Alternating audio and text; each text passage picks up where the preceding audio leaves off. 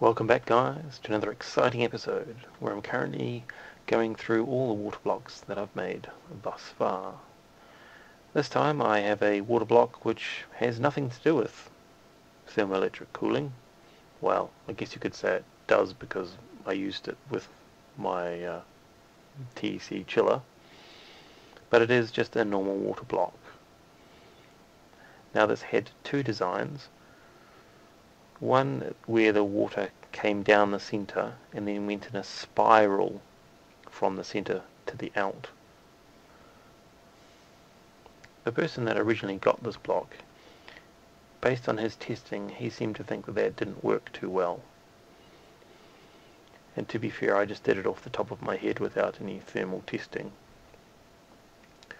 So I went back to the drawing board and came up with this design where water comes in the center and then goes to the edges.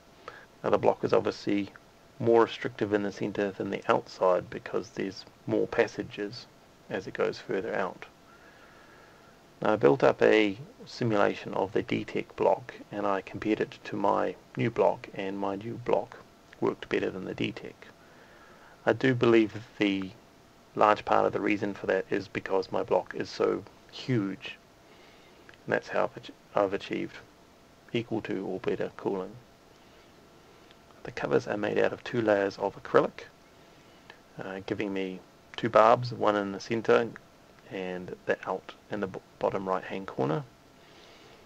And there's a passageway taking all the outs from the outside of the block and sending it off to my out barb.